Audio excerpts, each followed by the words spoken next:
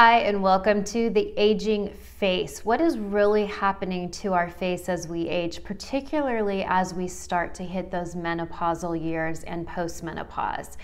And what are inexpensive ways that we can cheat age? What are procedures that can help? And what procedures just don't work and help you look really odd to everyone's eye? Stay tuned. Hi, and welcome to my channel, Clean Beauty Babe. I am Michelle Spieler, an over 25-year professional makeup artist working in television, film, print, corporate video, private clients, and now YouTube. I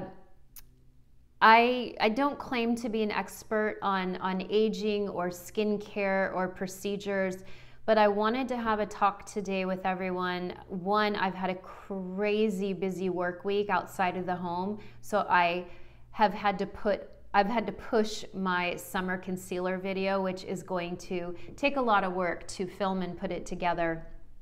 So I made a post this week on Instagram, and I was having a really good skin day, and I was like, I'm having a good skin week actually. Is it my new firming? City Beauty sent me a bunch of their firming skincare, and I'm like, is it my new firming skincare? Is it that I've been on an estradiol patch for a month?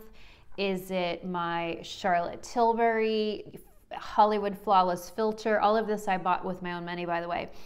You know what's going on? Why is my skin looking so good? I also have a new foundation on today, which I'll get to at another time. And I said, you know, let's talk about the aging face. Like, who would be interested in hearing that? Oh my gosh, did I open the floodgates? I've had more DMs in the past 48 hours of women saying, please talk about the aging face. So here I am. We're going to talk about the aging face. Again, I'm not an expert, but I'm going to try to help you and save you time because I follow a lot of experts. I make it my part-time job to research procedures, to follow all the dermatologists and plastic surgeons and injectors on TikTok, on Instagram, YouTube, reading more into clinical studies and what is effective and what's not. And so we're gonna get into that today. I'm not here to push anything or sell anything or anything at all other than let's just have this conversation. I feel an expert in that I'm 53, about to turn 54 next month, and so I can tell you what's happening to my face and possibly your face, because I feel like as we're in these like early 50s, mid 50s, we all kind of start having the same symptoms, okay? So let's just start with the top of the face. Okay, let's just go down. The forehead. The forehead is an area that for most of us stays pretty youthful. Some women get a lot of sun damage on their forehead. I am not one of those women. I do have sunspots on the side of my face here and here, but my forehead has no foundation on it. It's just tinted sunscreen, and it looks nice. I mean, you can see I have lines, but for the most part, I'm real happy with my forehead. What you will see a lot of women do is shoot their whole forehead up with so much Botox that they can't move their eyes or their eyebrows, and so therefore they have no expression lines. When you have no expression lines, you're not deepening those lines. So while it is effective and it does work, when someone is always paralyzed, you know, you never have any, like right now I'm trying to look surprised or angry, there's no expression. So that's something to consider. Like, do you want your face to always be frozen so you have a perfectly smooth forehead? That's fine, but many women don't like that, and so what we have to do is just accept that we're gonna have a lot of expression lines in our forehead. Our 11s, do you see how deep my 11s are? They're deep. And I'm going to talk more about that another time, but that's something where I hold a lot of emotion right here, and they're getting deeper and deeper, and my eye goes right to it. Another thing that happens as we age, and I've told women this for years because probably starting in my late 30s, women would come to me and go, help, I have these dark circles. Do you see those? These indentations, but they call them dark circles. They're not dark circles. They're dents. Okay, these are dents. Dark circles are usually darkness under the skin that is easy to cover with like a concealer, but these you can't cover with makeup. They're dense. In fact, I'm going to turn my let's see. I'm in good window light. Okay, there you can kind of see there. Let me turn this up. You can kind of see the indentations, these dents right there. There they are. Do you see those dents under my eye? Okay. Women have been asking me for almost 20 years, how do I get rid of those? You can't. They are dense in our face. And what's happening is as we age, our eyeballs are sinking back into our skull. And we are also losing collagen and elastin. I don't know why God designed us this way, but he did. So I just learned recently, and I had no idea, but our orbital bone, our orbital opening as we get older gets larger. So that makes sense why we have these deep lines that get deeper and deeper as we get older. They're dense. And then also our nose gets larger as we age. And I know this to be true because I recently posted a really funny video of me from when I was 18, 1985, and it was an Indian Earth. Do you remember Indian Earth? And I was doing a really funny TikTok on how I found Indian Earth, and I used it now today in this modern 2021, but I showed a picture of myself on green screen of myself with tons of Indian Earth on my face in 1985. My nose was so cute and uplifted and little, and I'd never done anything to my nose. I just was blessed with a nice nose. But I know my nose is getting bigger because it's looking it's wider, it's longer, this is dipping down. And we know this as we get older, the tip of our nose starts to sag even. Our ears get bigger. My ears have little creases in them, like little wilted raisins because of sun damage. I never, ever thought to put SPF on my ears, and now I'm paying for it. So just as our ears and our nose grow bigger as we age, our orbital bones also expand and get larger as we age, sinking our eyeballs into our eyes, which is why you're going to see these getting deeper and deeper. Some of you even have a bag and a dent. Now I don't have the bag, I have the deep dent, but some women have like a big puffy bag and then a dent, and the only thing to do with that is surgery. Okay, surgery cannot help these dents in my face.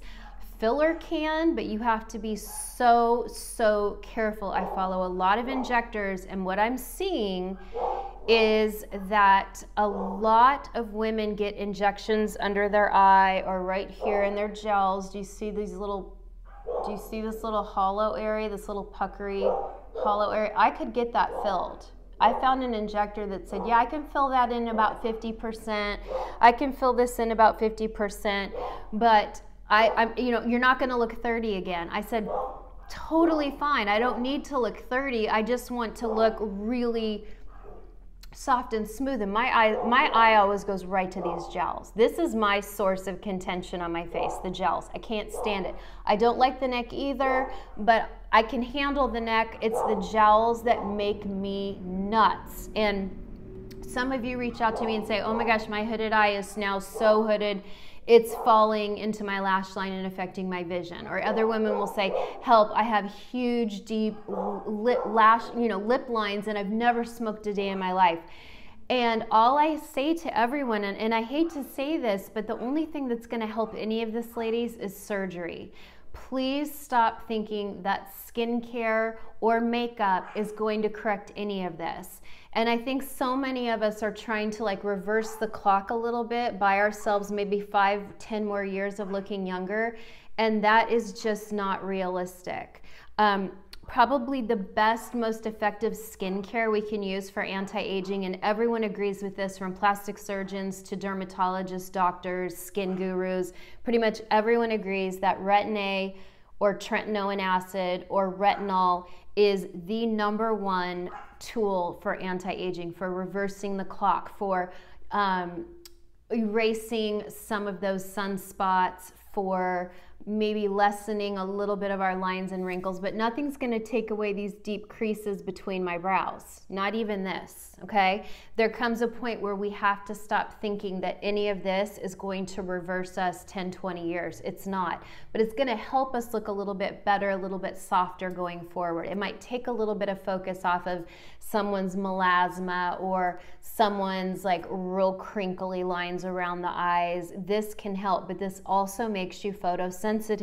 So if you are not committed to using an SPF every single day, including reapplying every 2 to 3 hours, I reapply. I'll take some of this and I'll just like go over my makeup and it looks fine. It absolutely looks fine. But if you're not committed to this, and be honest, you have to be honest with yourself, then do not start Retin-A, tretinoin, or retinol, because you will thrash your skin, okay? Another thing that you can do to sort of, I don't want to say maybe tighten and lift a little bit, are these microcurrent devices. Now there's a lot of controversy on these. I bought this years ago, so no one gave this to me. This is the New Face microcurrent. This is the mini. I got it on QVC. I made payments because it was, you know, an investment. When you actually use this every day or every other day, it's like a gym for the face. It really truly does lift and tighten those muscles, but you have to be committed to using every day. And honestly, I get a little lazy. So just like my arms are now a little bit flabby because I really haven't been working out as much in the past 8 months as I have the past 7 years. I've gotten a little bit busy and a little lazy. Same with this. This is a huge commitment. Another thing I have is the Nira. Do you see how it's still in plastic? Because I knew if I'm not faithfully using this, I'm probably not going to faithfully use this. So it's still sitting in plastic. This is FDA approved to actually kind of tighten the eye area. Now, some women even say it's helped on their forehead lines. Some women have said it's helping on these like parentheses. I don't know, I'll try it someday, but it is FDA approved to tighten the eye area. And so that would be worth it to me to try. I just need to stop being lazy and try it. So these are all like non-surgical ways to kind of help you feel a little bit better. But again, nothing is going to turn back that clock, big time women. Nothing. I love Frownies. You know, I sleep with these almost every night. I actually forgot to wear it last night, but I like to do one big patch right here. Sometimes I do the whole forehead, but really right here, because as I sleep, this side of my face falls into this side of my face, and then it makes these creases deeper. So I like to wear this for prevention and to kind of help me train my muscles to lay flat during the day. They also make these for lip lines. That's one of the #1 questions I get. Help, I have lip lines and I've never been a smoker. Well, look at how much we move our mouth. Or, you know, do we drink from straws? I've always been a straw drinker because of lipstick. So these are little tiny pads. They feel almost like moleskin, and you put them here and here, and when you sleep at night, they kind of prevent you from, like, you know, because we do weird things with our face in our sleep. They can kind of help prevent some, you know, deepening of the lines, but they're not going to reverse. Nothing's going to reverse, okay? For hooded eyes, you know, we can do some dark smoky makeup and kind of knock back and make it look like we have a crease. But if your skin is falling into your lash line, that is a question for your doctor. That personally, at that point, I would try to get insurance to pay for it because it's affecting my vision. So I'm not trying to talk about this to be negative or to make y'all depressed, but I see so many women every week reaching out to me on YouTube and mostly TikTok. Lots of women on TikTok. Help, what do I do for this? Help, I have lines. Help, I have hooded eyes. Help, I have sag. Help, I hate my jowls. Help, I have such huge melasma problems, I don't know what to do. you know, really honestly, you need a dermatologist, you need a plastic surgeon. If you're not willing to go that route, then there's only so much that products can do over the counter, and that's just truth. I'm sorry to say that. Women, you know, get upset if I say, oh, I'm so sorry that's happening to your lines. You really are gonna have to go and get an eyelid surgery. And they're like, well, I'm never gonna do that. Well, then in 10 years, it's going to be far worse than you've ever imagined. And I'm not telling you to get surgery. I'm scared to death right now of surgery. One, I don't have the money. But two, they cut you here. They cut you inside the ear. They cut you at the hairline. I've talked to hairstylists that see all these scars. I follow plastic surgeons, so I see all these scars healing. And then, you know, they pull you this way. They pull you this way. You know, they pull you all the ways. Look how good that looks. But you're left with scars, and right now I'm not ready for that, and I don't have the money for it anyway, but I don't think I'm mentally ready to cut my face open. I'm just not there yet. I'm not against it, I'm just not there yet. Then there's the ponytail lift. This is becoming huge, where they make 4 incisions in your hairline and they pull everything up like you're wearing a really tight ponytail, and it really kind of is amazing. Because look, do you see how my jowls went up? But look, do you see I still have this indentation right here? I still have indentation right here. So they would still go into those areas with your own fat. These type of procedures, they like to use the fat from your body to inject in your face rather than fillers. Because what's happening with fillers is, I actually canceled an appointment, okay? I wanted to get fillers under my eye and right through here for my birthday. My 54th birthday is coming up at the end of July. And it was going to be expensive, but it lasts a year. And when I broke it down from 12 months, I thought, well, I'm worth that a month. You know, it worked out to be like, you know, $150 a month, right? And I thought, well, I could do that. I'm worth that.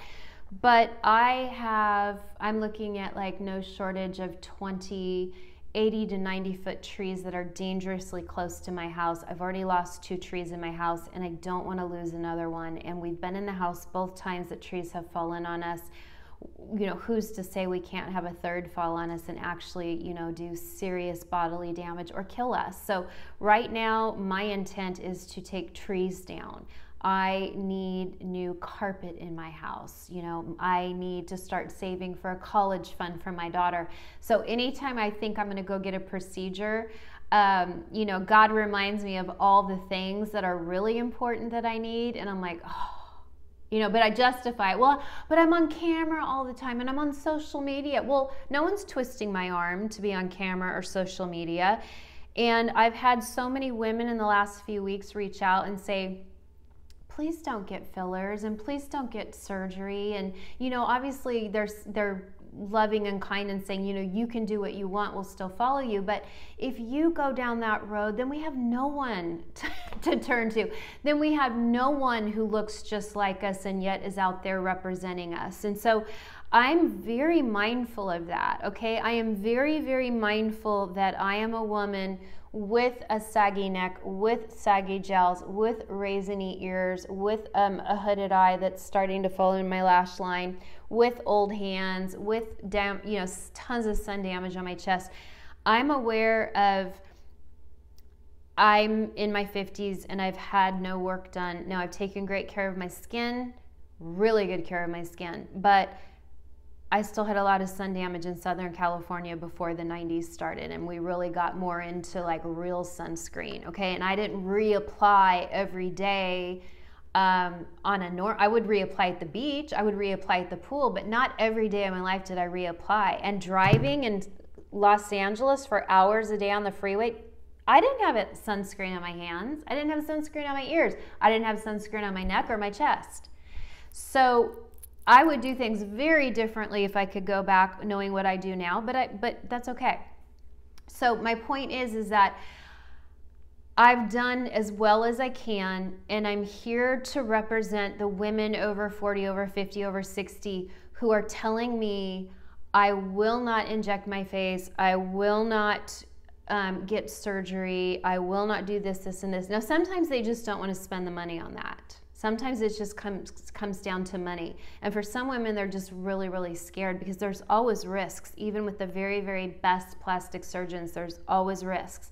I know women who have gone to the best plastic surgeons for an eye job and they can't close their eye all the way. So at night when they sleep, it's slightly open. These are risks you take for vanity, and that scares me. What if I do something to my face and it alters my face forever? Cameron Diaz, the actress, has said that in hindsight she would not have gotten a facelift because it changed what she looked like, and she doesn't really like it.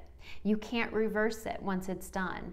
I'm looking into the Morpheus laser. I don't know if you've heard of that, but the Morpheus can kind of like, what it does is it kind of injures your whole face and you have to go through this huge healing process. So you're kind of like stuck at home for a while, which I think why it was so popular during quarantine.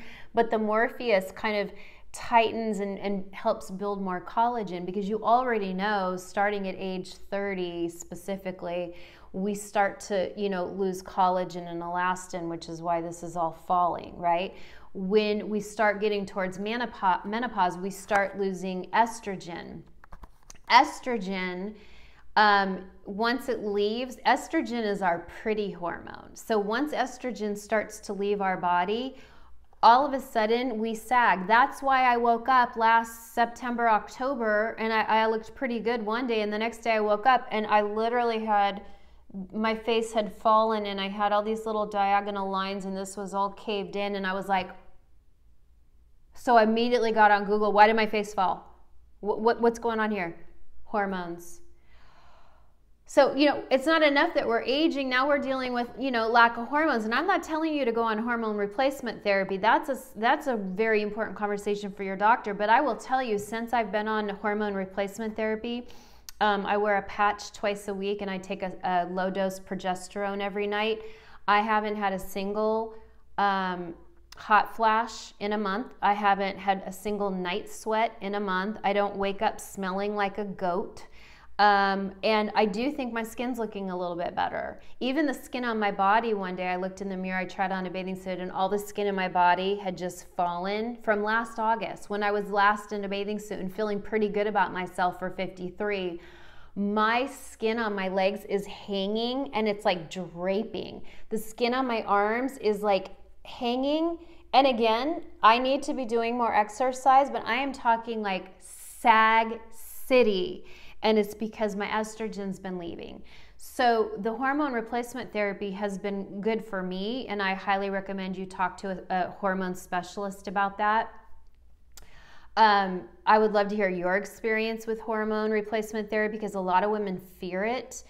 Menopause Barbie, who's someone I've watched extensively on YouTube, I actually like her podcast more than watching her, but she says women's number one complaint in menopause is the sag.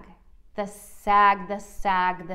It's so demoralizing and depressing. It just is. Yes, I'm happy to be 54. Yes, I love the confidence and I love the wisdom, and I think I look pretty good for my age, but the sagging is depressing, and I remember my mom used to talk about it a lot. I remember.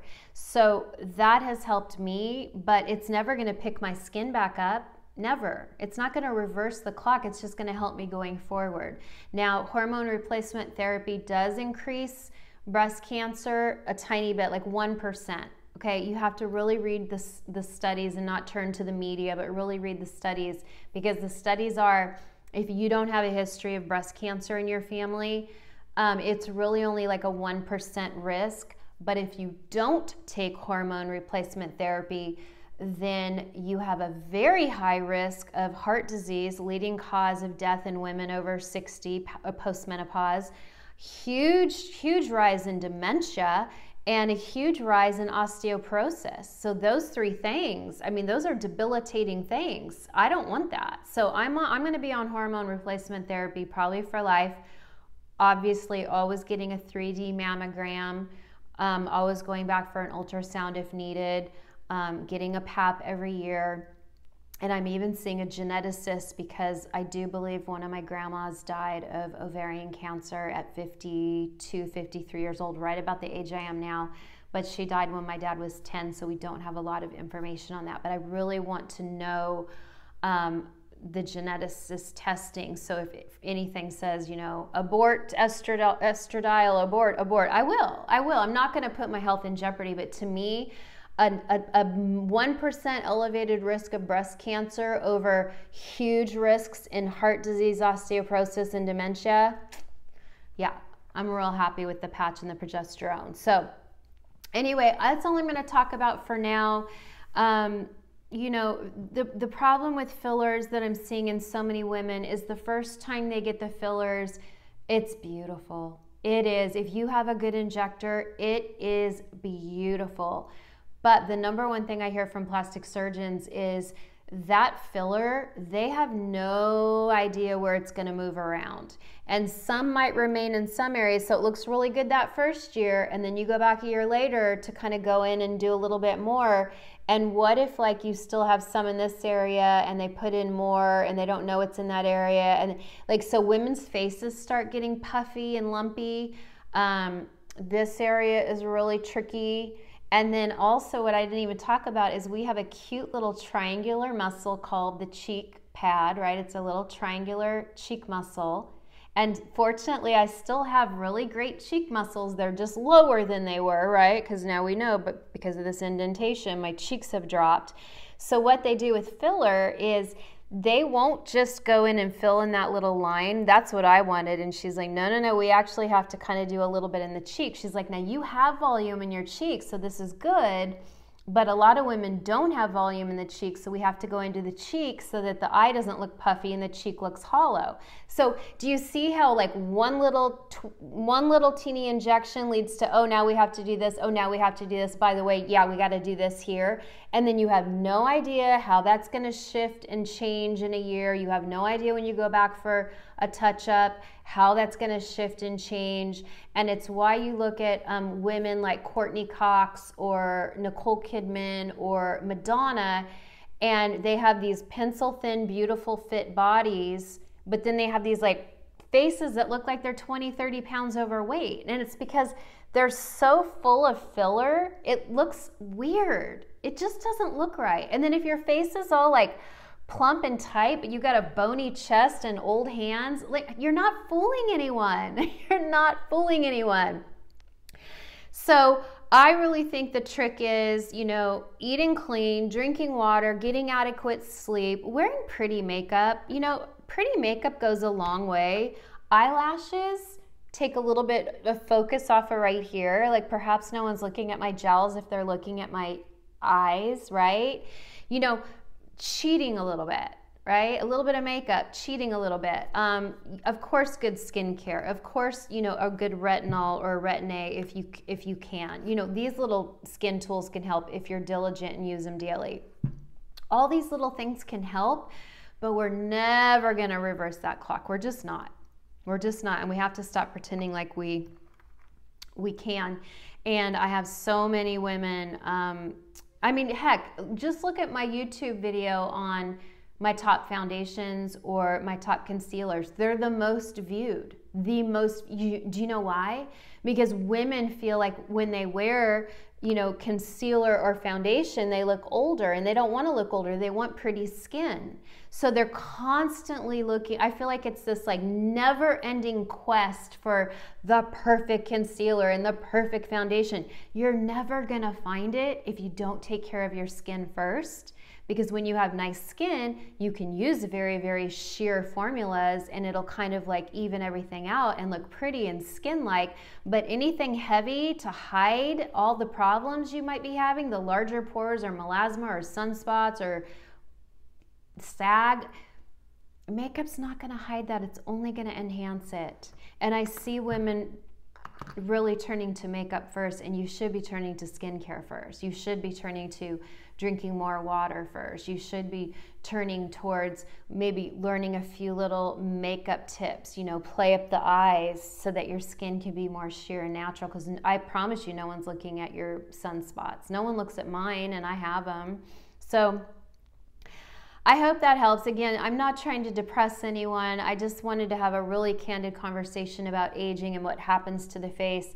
the gels are going to keep hanging more, the neck's going to keep, everything's going to keep sagging, because that's called gravity, and that's called loss of collagen and loss of elastin, and that just comes with age. So we have to either fight it with surgery, which is the only thing that's going to work, or maybe some intensive laser treatments that cause a lot of downtime and pain and a lot of money, or we're going to have to fight it with just accepting it, accepting it and doing the best we can to look and feel our best. And some of you get it. Some of you have a really great attitude for aging, and I love that. And on days where I'm down, I love those of you women out there who just have a zest for life and you don't care about your neck. And then there's those women who are so focused on the exterior and they're, really fearing aging. And I don't get quite to that point, but I do have to look at my face every day. And it can be depressing watching everything just fall.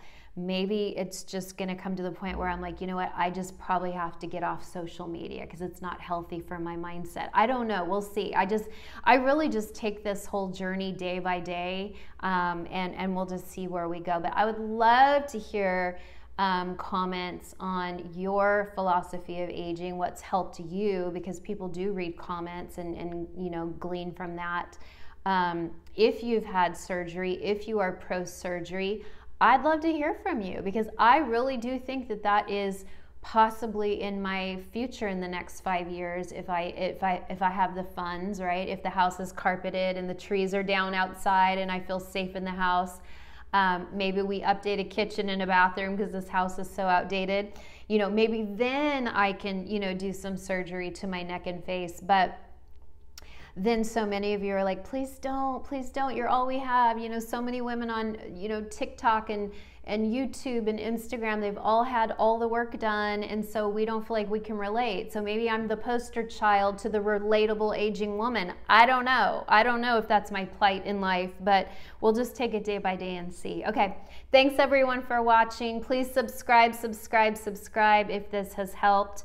And I really would love to hear your thoughts on aging, surgery, injections, tools, sunscreen, tretinoin, retinol, all the things. I'd really love to hear everybody's input. Bye until next time.